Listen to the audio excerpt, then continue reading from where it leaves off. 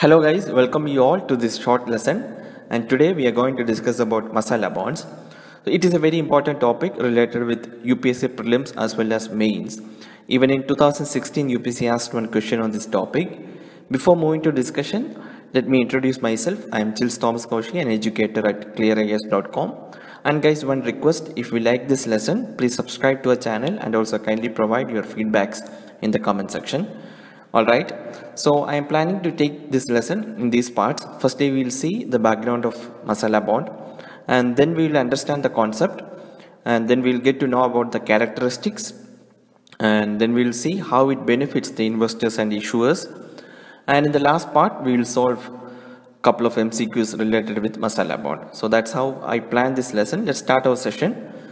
As I said before, UPSC in 2016 prelims asked this question with reference to IFC Masala Bonds, sometimes seen in the news. Which of the above statements are correct?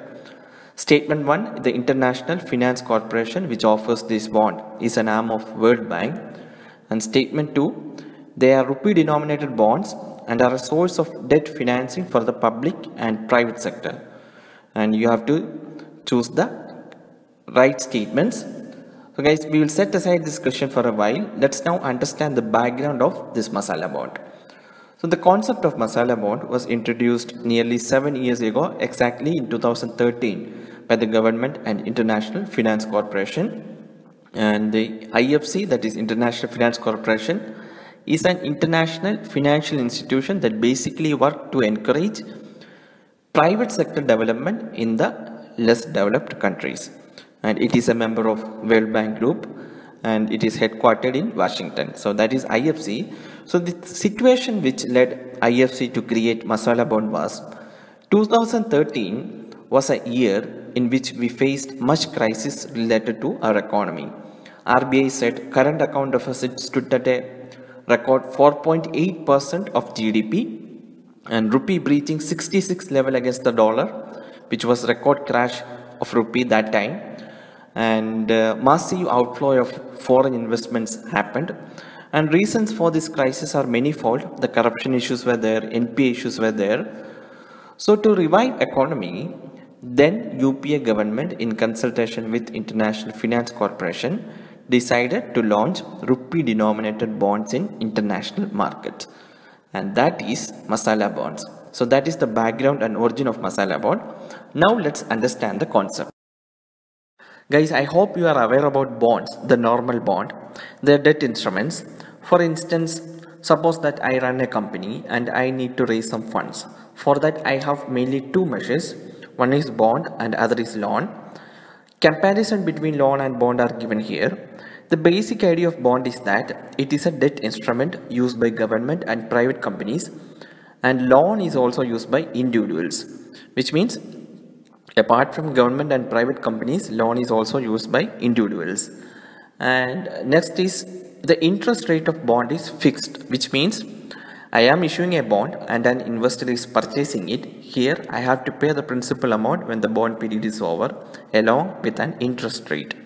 This rate is say 8%, 10% accordingly. They are fixed at one particular rate, and this rate won't change also. But in case of loans, even though the interest rates are fixed, but they can be variable according to the rates of the central bank, that is RBI in our case. You know that RBI changes monetary policy rates, and according to it, loans interest rates also may change. So that is written here. And next is bond can be sold in bond market to public and financial institutions. Public means government only, and loans are given by banks. And next one is, if you see the return of bonds, that is in simple term, bond principal amount plus its interest. Interest is the profit for the investor. So for bonds, the interest rates are generally lower. Not always, but when comparing to loan, it is saying that loan is having higher interest rates than bonds. So that are the basic difference and comparison between bonds and loans. And our Masala Bond, as the name indicates, is a type of bond. If we go by definition, it states they are rupee denominated bonds issued outside India by an Indian entity, we will discuss in detail. So guys, let's now understand how in the normal case the bonds works. Here, suppose that I own a company and my company name is Red, and we are in need of funds and we decided to raise some fund through issuing bonds. And you all know Google is an international company and they agreed to purchase my bonds. And my company Red and Google comes into an agreement, and we decided that these bonds will be on 10% interest rate for 5 years, and our bond amount is, let's assume, $100. So in 2020 I am receiving $100 from Google, and in 2025 I have to repay the $100 principal amount and 10% interest rate, so it comes $110 I have to repay in 2025. Here, while I issuing this bond, suppose that the dollar to rupee rate is 75. That is, in 2020, $1 is equal to rupees 75. So hence for $100 I am getting 100 into 75, rupees 7500. In rupee terms I am getting this much amount through the bond. And as you know, our currency rate depreciates, which means we often see in the news, if in this week the dollar to rupee rate is 75, next week it might be 77, and next month it may be 80 likewise. And there are several factors leading to this depreciation. I am not going into that. So what happens here is, when I return this bond amount after 5 years in 2025 to Google, I have to return $110 including interest. And at that time, after 5 years, if the rupee depreciated and becomes in 2025, say $1 is equal 85 rupees, then my $110 is equivalent to 110 into 85, that is 9350 in rupee terms. I am returning this much amount. So how much I got? 7500. Now I have to return 9350. So here, had it been the same rupee dollar rate in 2025 as of 2020, that is $1.75 in 2020, had it been the same rate 75 for $1 in 2025, I should have paid only 110 into 75, that is 8250. Only because my currency depreciated, I had to pay rupees 1100 extra in this case. Here is why Masala Bonds comes into play. So as we see in the definition, it is rupee-denominated bonds. That is the keyword. Masala bonds are the rupee-denominated bonds. And here, my Red company and the Google comes into an agreement. For $100, my company will pay 10% interest for 5 years, and this will be on the rupee denomination, which means when I issue the bond, the rupee rate was $1 is equal rupees 75 in 2020, and I get 7500 rupees, and after 5 years I have to repay Google $110 on the same rate, 75 rupees a dollar. So in 2025 I will repay $110 to Google at the rate of $1 equal to 75. So if in 2025, if my currency depreciated and the dollar rate is $1 is equal to rupees 85, I don't have to consider this in Masala bond like in the normal bond case. So that is the concept of Masala bond. Apparently it is a gain for the issuer, provided if the local currency, that is our rupee, is depreciating, because actually $110 in 2025 is 9350, and I only have to pay 110 into 75, that is 8250. And in this case, the investor is not getting $110 actually, because $110 in 2025 is 9350, but we are paying them only 8250 rupees, which is less than actual $110. So in effect, Masala bonds will bring more dollar to India. And you know, in any economy, if the local currency, in our case it is the rupee, if the rupee is going out of the country, then that would depreciate the currency. And if more dollar comes into our economy, then our economy would be in a better position and our currency also appreciates. So that is the basic concept of Masala bonds. And it is issued by an Indian entity in foreign markets. That is, here in our example, my red company is an Indian company and I am issuing this bond in, say, London Stock Exchange, and from there Google is purchasing my bonds. And next point we already discussed, it is a debt instrument used to raise money from foreign investors in local currency, and this falls within the external commercial borrowing policy. And this is used by private as well as government entities also. Recently the Kerala government raised funds through this route of Masala bond. There was a devastating flood happened in the state of Kerala in 2018, and they issued this bond for rebuilding the state. That is it. Now we'll see what are the characteristics of this bond. Guys, maturity period for these Masala bonds are actually more than 3 years, and these bonds can be purchased by a resident of a country that is a member of Financial Action Task Force, FATF. It is an intergovernmental organization that works to combat financial crimes.